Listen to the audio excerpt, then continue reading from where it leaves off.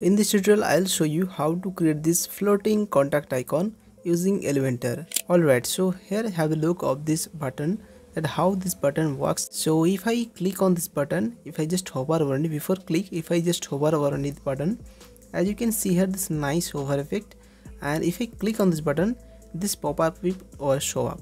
So this is basically the call for the contact. And if I directly, if you want to use this button on your website, and if you want that viewers will directly call you from their website, so if you can use this button here, then if I click on this button, and then automatically the caller app will be opened and directly the viewer will call you. So this is very useful button you can add in your website to just do the things more easier, and for the more easy, especially for the visitor, they are visiting your website, like they don't know about the technical parts, they just want to contact you by call. So just visit your website and just click on contact and the contact will open. So I'll show you step by step that how you can achieve this button. So let's start the video. So here I'm on the WordPress dashboard, and here are all the pages. So I want to basically show you that how you can create this button, but before doing this, must decide that where the button will be showed. You want where the button will show. Like I am using this button on the home page because most of the visitor will directly visit your website on the home page. That's absolutely right. So that's why I want to use this button on the home page. So I am going with the view. Also I am going to here on the edit Elementor, but I already opened a tab. Here is the tab. So here I am clicking on the edit Elementor button, and here I will use this button on the home page. So first decide where you want to show up, then click on the page. Like here, this view also you can click, and the edit Elementor you can click here. So I am using this on the home page, so that's why I click with the edit Elementor button, and here Elementor is loading. So after waiting few seconds, the website Elementor page will now it came. Okay, so here's the button. So I am deleting this button here by right click on this and delete. Now the button is vanished. So we will see that how you can create this button. So at first here you can see the already button is here, but for your case you may not have seen this like button. So let's create a button from scratch. Alright, so 6 dot icon, click on this Rubik 6 dot icon. Then you can see here, scroll down from the elements bar, here's the button.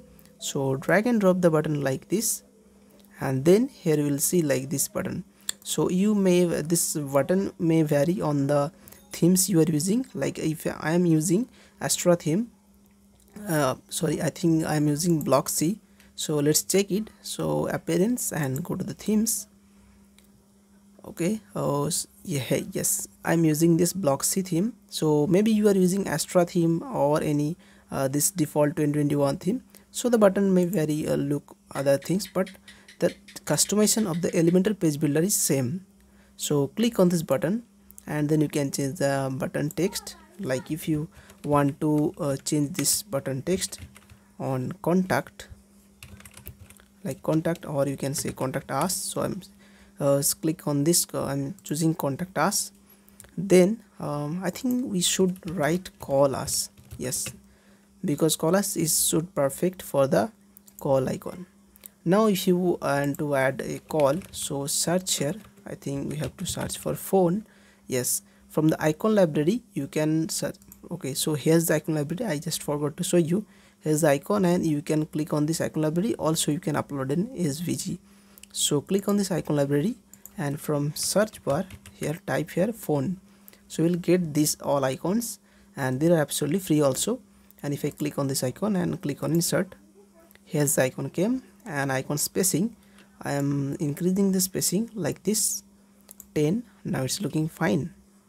Now customization part. So let's go to the style tab to customize it, and text color will be, I am choosing this black color. So I already set it this all global colors, but if you have not set it, so click on this color wheel, and then from the color palette drag and drop it like this, and you will select this black color. Now go to the background color. So let's click on this color palette, and here's the background type color. You can select it like this. So I already set a global color, so that's why I'm choosing this color. and now go to the typography here, click on this pen icon and select. So I am choosing Poppins font for now, and then weight will be 600. Alright, now go to the border radius part and I'm selecting this 5 pixel. Now if you want to place the button here like floating, so how you can make this float?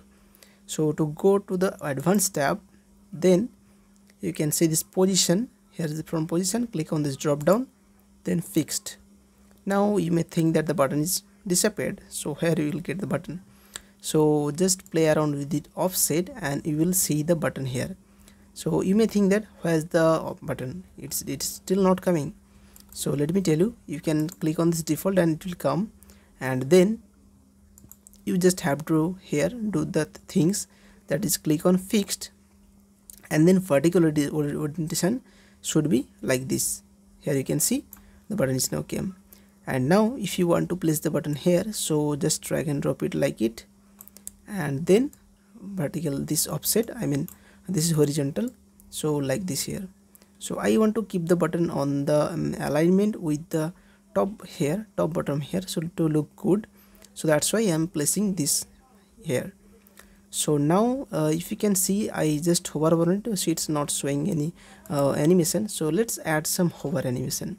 So click on this hover, and you may think that this black color is text and the yellow color is this background color. So for now this hover color will be this yellow color, and this background color will be black color. I think we did some mistake.